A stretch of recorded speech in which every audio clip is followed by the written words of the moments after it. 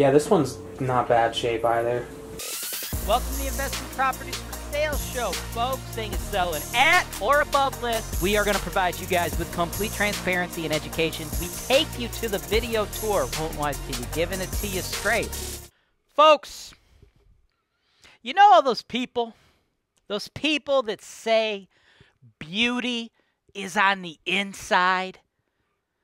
Those people have never seen the footage of the inside of this particular house that I have for you guys. 427 West Ave, Elyria, Ohio. But with that said, when I show you this footage here momentarily, you are not going to be blown away with how nice it is. You are not going to be blown away with how elegant it is. You are not going to be blown away with how well the tenants have maintained the inside of their units. But with all that said, I still think it's a good investment, and I still think you should buy it because, as you see here, I've got this sucker priced at only $114,900, and it is a fully occupied fourplex apartment building, y'all. Now, for any of you who have watched HoltonWiseTV for any length of time, you should know that I consider the 4-unit apartment building to be the best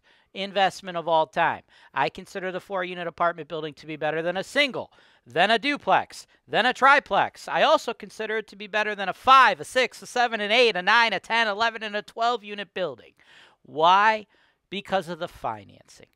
4-unit apartment buildings. That's the biggest apartment building you can buy with traditional residential financing. You cannot buy a 4-unit apartment or a 5-unit apartment building, rather. A 5-unit, a 6-unit, a 7, an 8, a 9, a 10, 11, and a 12 with traditional residential financing, which comes with 25% down, 30-year loans. Now, I'm aware that right now, as I talk to you guys, October 2022, financing, mortgage rates, it's a touchy subject, right? You know, what we've dealt with right now over the last 6 months, seeing the rates go from like 3% to 7%, that's pretty scary. That's pretty rough. But the cool thing is I follow all of the Fannie Mae housing forecasts, and I've actually done videos on the last 2 Fannie Mae housing forecasts. I'm going to go ahead and pop those in the notes below. I've also created video content for you guys to teach you guys how to combat higher interest rates, how to work around higher interest rates and still make money. I'll throw that in the notes below this video. So after this video, you probably want to check all those out. But the cool thing is, if you watch that content and you pay attention to what's going on, I believe, and a lot of other people believe as well, including Fannie, that the interest rates right now are just temporarily going to be this high. They should be dropping next year, right? You guys all know what's going on. The Fed has to manipulate markets in an indirect way to try to stop all of the nasty inflation we're dealing with. Let's go, Brandon. What's up? So because of all that, it should be going down, okay? So it's creating this very nice buyer's market for investors who could come in and pay cash and possibly pull money out later. But irregardless of doing that, you should know that 30-year financing is still the best game in town, even if the interest rate ain't 3%, even if it ain't 4%, guys. You can't get these types of loans on 5, 6, 7, 8, 9, 10, 11, 12-unit apartment buildings. You can't do it. So the fourplex is still the most rent you could ever get with one of these sweet 30-year loans. Speaking of these sweet 30-year loans, folks, I got to tell you about my girl, Harjeet.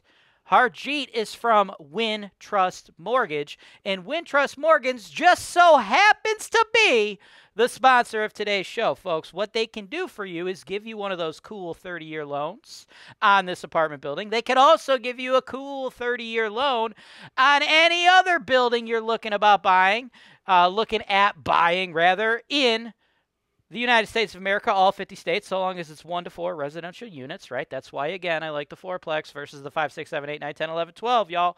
If you're interested in getting a pre-approval letter or discussing the market, discussing interest rates, talking with a trained mortgage professional, somebody who can really give you guys some insight into where the market's going, is paying attention to the rates. We'll cut it to you straight. You guys definitely want to hit up Harjeet, right? If you want to buy this property, I'll need a pre-approval letter, so Harjeet can provide that to you. But again, she's licensed in all 50 states, folks. Her and Wintrust, they could take care of you here in Cleveland. They could take care of you in Florida, California, wherever, man. You could live in Sacramento and be buying a property in Idaho. She'll hook it up for you, right? So I recommend you guys check that out if you're trying to finance this asset or get more information on mortgage rates, right? Because that is a super hot topic, okay?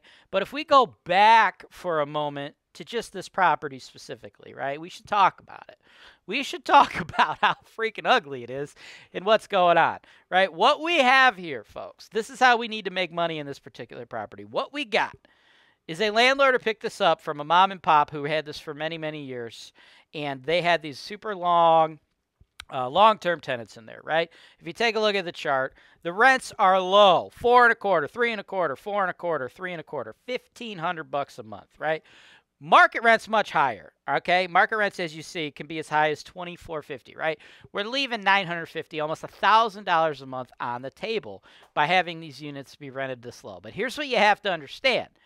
You can't, we can, if you want, go in, because a lot of these people are on month to month. We can't go in and notice them and just say, hey, yo, you got to pay market rent right now. We could do that. I don't think that's the best strategy.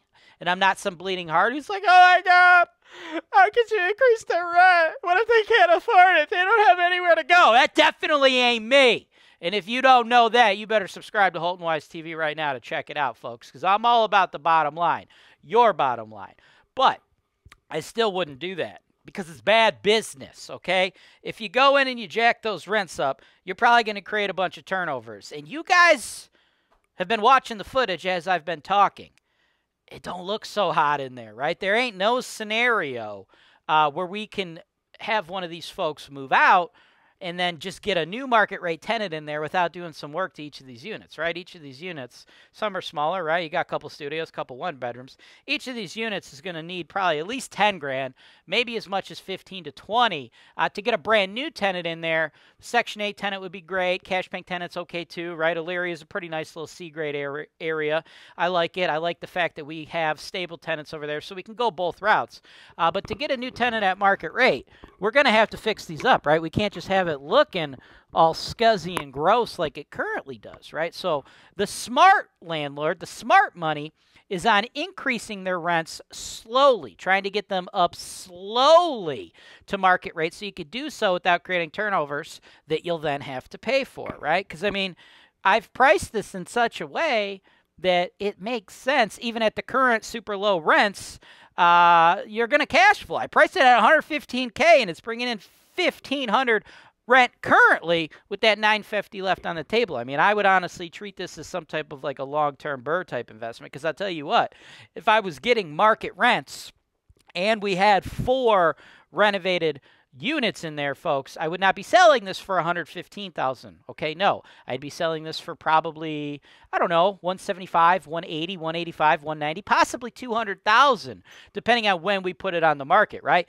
200,000 today might be slightly tough, right? Because we're definitely seeing that buyer's market dip coming. Okay, you guys got to pay attention to the market, dude. It goes like this, okay? But if things go how I'm anticipating they're going to go and how Fannie thinks they're going to go as well, I would say getting close to that $200,000 valuation next year when the rates are projected to be lower and it's projected to not be such a buyer's market would probably be pretty feasible, because if I haven't mentioned this yet, can I mention it again, folks?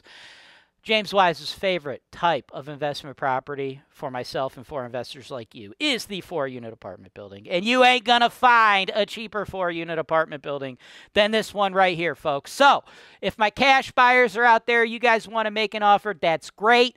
Send that offer to my team, sales@HoltonWise.com. Include your proof of funds. That is a screenshot of the balance in your bank account.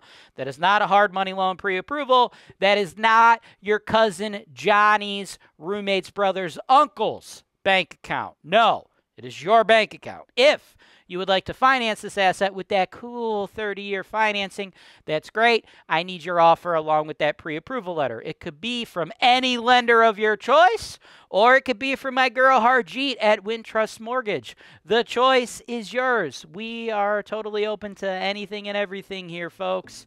So let me know what you guys want to do. Thanks for watching. Subscribe to HoltonWise TV for more financial information, education, and entertainment.